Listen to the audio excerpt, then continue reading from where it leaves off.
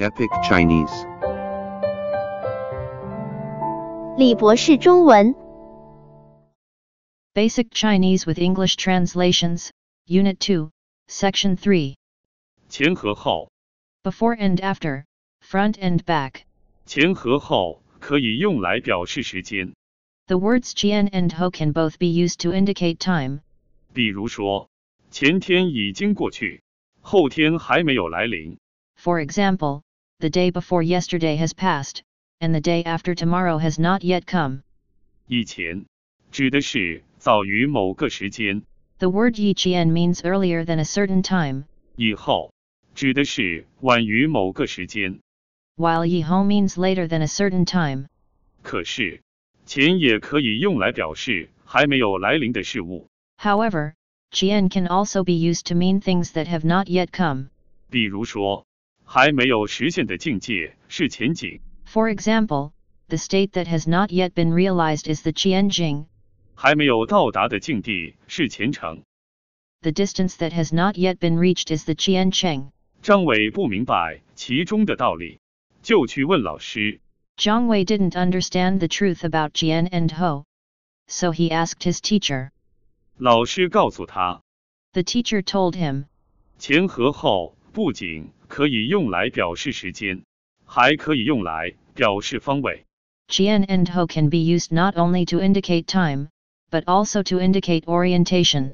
前表示你面对的方位， The word jian means the position you are facing. 如胸前、眼前、前方、前进；后表示你背对的方位，如背后、脑后、后方、后退。 Ho means the position your back is facing.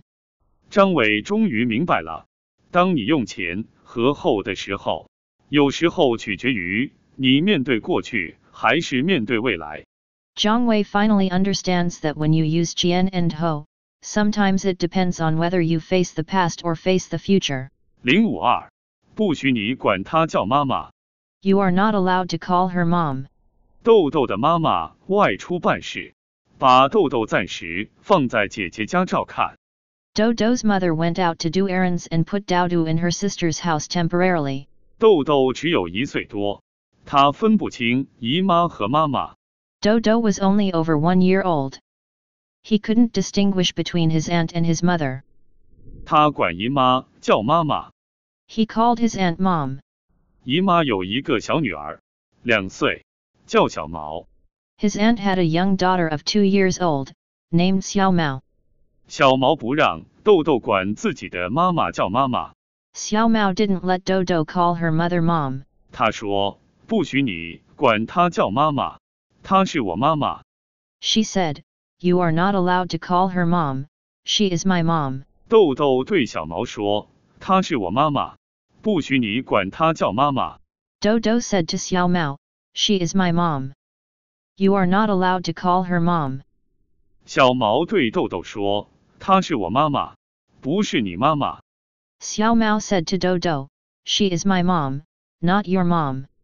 豆豆对小毛说：“她不是你妈妈，她是我妈妈。” Dodo said to Xiao Mao, "She is not your mom. She is my mom." 两个孩子争得不可开交时，豆豆的妈妈回来了。 Dodo's mother came back when the two children were fighting over each other. 豆豆看看姨妈，再看看妈妈， Dodo looked at his aunt and then at his mother. 终于弄明白了，谁是妈妈，谁是姨妈。 And finally figured out who was the mother and who was the aunt. 053，谁的地位高？ Who has a higher status? 一位邻居问小明：“你们家谁的地位最高 A neighbor asked Xiaoming, "Who has the highest status in your family?" 小明说：“妈妈的地位最高。” Xiaoming said, "Mom has the highest status." 邻居又问小明：“其次呢 The neighbor continued to ask Xiaoming, "Who is next?" 小明说：“当然是我了。” Xiaoming said, "Of course it is me." 邻居接着问小明：“再次呢 The neighbor then asked Xiaoming, "Who is the third?" 小明说：“毛奇呀。” Xiaoming said, "Mao Qi is the third." 小明的爸爸在一旁听见了， When Xiaoming's father heard this, 问小明：“为什么我的地位还没有毛奇高呢 he asked Xiao Ming, "Why is my position not as high as Mao Qi?" 小明回答道， Xiao Ming replied, 你是爸爸，怎么还跟一只猫咪争地位呢？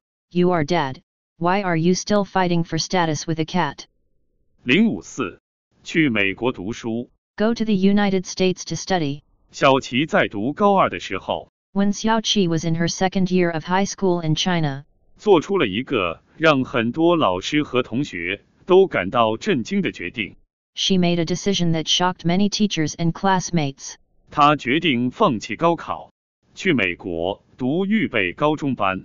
She decided to abandon the college entrance examination and go to the United States to study for preparatory high school. 老师和同学都为她担心。 Teachers and classmates are worried for her. 中国和美国的教育制度不同，教育方式也很悬殊。 China and the United States have different education systems and the education methods are also very different. 加之她英语还没有真正过关。 In addition, she has not really passed the English test. 去美国读书，能行吗？ Can she go to the United States to study? 确实，小琪刚到美国的时候， Indeed, when Xiao Qi first arrived in the United States, 最不习惯的是课堂讨论。 what she was most unaccustomed to was class discussions. 她性格内向，又怕出错，所以很少发言。 She is introverted and afraid of making mistakes in discussions, so she rarely speaks. 一个学期结束， At the end of a semester, 凡是需要课堂讨论的科目，她的成绩都偏低。 her grades are low in all subjects that need presentation in class. 老师找她谈话，鼓励她上课踊跃发言。 The teacher asks her to talk and encourages her to speak actively in class. 在美国，学生平时学习成绩是要部分作为日后大学录取的依据的。 In the United States, students' average academic performance is part of the basis for future university admissions. 小琪决心迎难而上，勇敢地开口发言。 Xiao Qi is determined to face the difficulties and speaks in class bravely. 不久，他就发现自己的知识水平并不比美国同学差。 Soon, she discovers that her level of knowledge is not worse than her American classmates. 建立了信心之后，他变得自信多了，并逐渐地开始适应美式教育。 After building up her confidence, she becomes more confident and gradually begins to adapt to American education. 055，小猎鹰的鸡妈妈。 Little Falcon's hen mother. 一位哈萨克猎人饲养了2只猎鹰， A Kazakh hunter keeps 2 falcons, 其中的雌鹰产了2枚卵。 and the female eagle lays 2 eggs. 不知为什么，这只雌鹰拒绝孵化自己产的卵。 For some reason, this female eagle refuses to hatch her own eggs. 猎人只好为这2枚卵寻找代孕妈妈。 The hunter has to find a surrogate mother for these 2 eggs. 他在村里找到一只孵蛋的母鸡，把2枚卵混在鸡蛋里，让鸡妈妈代为孵化。 He has found a brooding hen in the village and mixed the 2 eagle eggs into the eggs for the hen to hatch. 母鸡分辨不出自己的蛋和猎鹰的蛋。 The hen can't distinguish eggs of the falcon from its own eggs. 它忠实地履行了妈妈的职责， It faithfully fulfills the mother's duties, 最终把鸡蛋和鹰卵都孵化成小鸡和小鹰。 and finally hatches both her eggs and the eagle's eggs into chicks and small eagles. 刚孵化出来的小鸡和小鹰是多么不同啊！ How different are the newly hatched chicks and the little eagles. 小鸡睁开眼睛，就能四处走动，自己觅食， The chicks open their eyes and can walk around and find food on their own, 而小鹰却紧闭着眼睛，张开嘴， while the small eagles close their eyes and open their mouths, 需要猎人给它们喂食。 requiring the hunters to feed them. 056，主动追求，男生很掉价吗？ Does it degrade yourself when you court a boy? 关于这个问题，齐小姐自有看法。 On this issue, Miss Chi has her own views. 她说，首先要看那位男生是什么样的人。 She said, the first thing to consider is what kind of person the boy is. 如果男生有学养、有风度，而且善解人意。 If the boy is educated, behaves with grace, and is considerate, 我就会主动出击去追求他。 she will take the initiative to court him. 男女恋爱的世界遵循丛林原则， The world of love between men and women follows the jungle principle, 即优胜劣败。 that is, the superiors win and the inferiors lose. 对于心仪的男生，会有很多女性追求。 There will be many girls to court boys they like. 你要是追求，你就有可能胜出； If you court a boy, you are likely to win. 你要是不去追求，原本可能属于你的男生就绝对与你失之交臂。 If you don't court him, you will definitely miss the boy who might be your boyfriend. 女生主动追求，男生并不掉价， Girls who take the initiative to court boys will not degrade themselves, 但要掌握好主动的度。 but they must master the degree of the initiative. 正确的策略是，先释放一些对该男士有好感的信号， The correct strategy is to first release some signals of a good impression on the boy, 含蓄地告诉那个男士， and implicitly tell him, 我感觉你不错，是我心仪的类型。 I feel that you are good, the type I like. 我不设防，你可以大胆地追求我了。 I am not defending, you can boldly court me. 057，美丽动人。 Beautiful frozen person. 冬天，蓝女士腿上就穿一条连裤袜。 In winter, Ms. Lan wears only a pair of pantyhose on her legs. 北风呼啸，看上去有点寒冷难耐。 The north wind whizzes, and she looks unable to tolerate the coldness. 同事老莫对她说 Lao Mo, a colleague, says to her, 你穿得这么单薄，真是美丽动人啊。 You dress so thin, and you are so beautiful. 从老莫暧昧的语气判断， Judging from Lao Mo's ambiguous tone, 他分明是取笑蓝女士为了显示女性的美丽而甘愿忍受天气的寒冷。 he is clearly making fun of Ms. Lan for showing a woman's beauty and for being willing to tolerate the cold weather. 蓝女士对老莫说 Lan said to Lao Mo, 你以为女生都傻呀？ Do you think women are foolish? 我们还是知道冷暖的。 We are of course aware of coldness and warmth. 这种裤袜是深冬款，很厚很保暖。 This kind of pantyhose is a winter model. They are very thick and very warm. 现在天气的确很寒冷， The weather is indeed very cold now. 不过家里、学校和公共场所都有暖气供应，不会受冻。 But in homes, schools, and public places, there are all heating, so you won't get cold. 穿这种裤袜在户外短时间活动也是没有问题的。 Wearing this kind of pantyhose for short-term outdoor activities is no problem. 我们穿得美丽，但是却不会动人。 We dress beautifully, but we are not frozen person. 老莫说，但愿如此。 Lao Mo says, I hope so. 冬天，女性还是应该穿得保暖一些， In winter, women should still dress warmly, 不能为了美丽而忽略腿部的保健， and can't ignore leg health in exchange for beauty. 不然就真的美丽动人了。 Otherwise, you will be a really beautiful frozen person. 058，你认同男方必须有婚房才能结婚吗？ Do you agree with the idea that a bridegroom must have a house before getting married? 当今社会生活中，男方准备的婚房似乎成了婚姻的标配。 In today's social life, the house of wedding bought by the bridegroom seems to be a must for marriage. 没有婚房的男士是根本不可能迎娶新娘的。 And it is impossible for a bridegroom without a wedding house to marry a bride. 对此，林女士表示不认同。 In this regard, Ms. Lin expressed her disagreement. 婚房不必是婚姻的前提， The house of wedding does not have to be a prerequisite for marriage.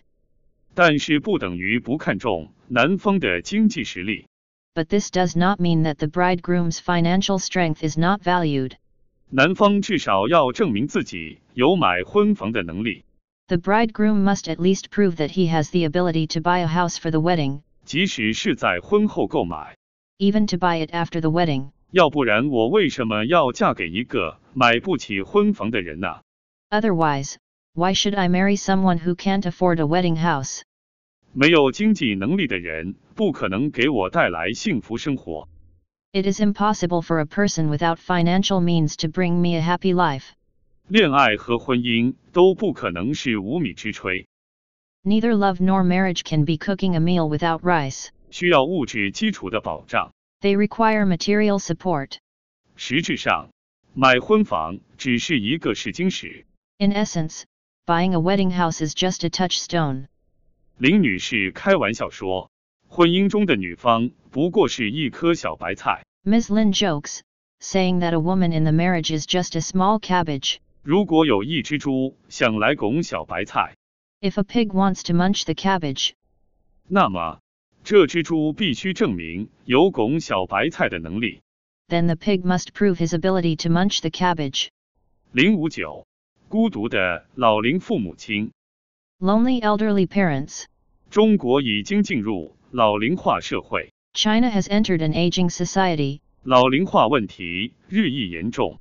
and the aging problem is becoming more and more severe. 老龄化人口中，相当大的一部分夫妻只有一个子女， A large proportion of couples in the aging population have only one child, 也就是所谓的独生子女。 the so-called only son or daughter. 这些独生子女绝大多数已经长大成人， Most of these only son or daughter have grown up, 组建了自己的小家庭，有了自己的独生子女。 formed their own small families, and have their own only son or daughter. 如果他们跟夫妻双方的父母及自己的孩子住在一起， If they live with their parents and their child, 就是所谓的421家庭， it is a so-called 4-to-1 family, 即一个家庭里有4位老人、2个中年人和1个孩子。 which means that there are 4 elderly people, 2 middle-aged people and 1 child in a family. 事实上，这种形态的家庭并非很多。 In fact, there are not many families of this type. 在更多的情况下，老龄人是独自居住的。 In most cases, the elderly parents live alone. 孩子长大离家，自立门户，老年父母就完成了养育儿女。 Their child grew up, left home, and established his or her family. The elderly parents completed raising their child, 他们像完成了育雏的鸟儿。 just like the birds that have completed brooding. 当小鸟长成大鸟，飞离了青鸟的巢的时候， When the small birds grow up and fly away from their parents' nests, 他们的家就成了空巢家庭。 their homes become empty nest families. 很多生活在空巢家庭里的老龄人都是孤独的， Many elderly people living in empty nest families are lonely, 他们需要社会更多的关心和爱护。 and they need more care and love from society. 060，学会拒绝。 Learn to refuse. 生活中经常会有一些亲戚、朋友或熟人向你寻求帮助。 In life, some relatives, friends, or acquaintances often ask you for help, 比如借钱、搬家、找关系、疏通关节办事等等。 such as borrowing money, moving house, finding ties with the authority to solve some problems, etc. 其中的一些请求可能超出了你的能力范围，属于不情之请。 Some of these requests may be beyond your ability, unreasonable, and you are reluctant to do so. 在这种情况下，你是硬着头皮承诺下来，还是拒绝呢？ Do you bite the bullet to promise or do you refuse? 无论你承诺还是拒绝，你都会觉得自己处于一种尴尬的境地。 Whether you promise or refuse, you will feel that you are in an awkward position. 如果承诺帮助别人， If you promise to help others, 你却没有能力兑现，或自己的利益过于受损， you are not able to fulfill it, or your own interests are severely damaged. 如果拒绝帮助别人， If you refuse to help others, 你会担心伤及友谊和亲情， you will worry about hurting your friendship and family relationship, 甚至会产生一种莫名的内疚。 and you will even have an inexplicable guilt. 心理学家告诫人们，当你能力不足以承诺那些不情之请的时候，要学会拒绝。Psychologists warn people that you must learn to refuse when you are not able to promise those unreasonable requests. 必要的拒绝是生活中的一种艺术。Necessary refusal is an art in life. 是你避免自己陷于尴尬境地的一种技巧。A technique for avoiding embarrassment. Thanks for watching. Questions are welcome. All copyrights are reserved.